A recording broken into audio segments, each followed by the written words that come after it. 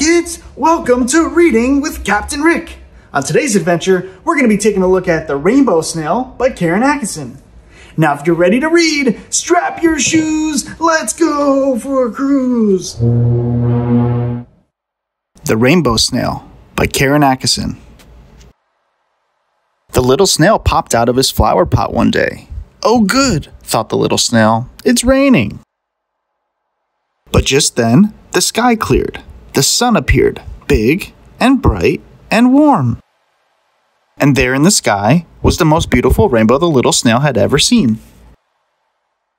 The little snail looked at all the colors and wondered, what would it feel like to be violet like a spring flower? Or indigo like juicy blueberries? Or blue like the raindrops? Perhaps green like the soft grass? Or maybe yellow like the warm sun? Or even orange like the crackly fall leaves? How about bright shiny red like my friend Ladybug? Being all the colors of the rainbow is best. Red, orange, yellow, green, blue, indigo, and violet. Hooray! Cheered the Rainbow Snail. Wow, what a fantastic adventure. Hope to see you on the next charter.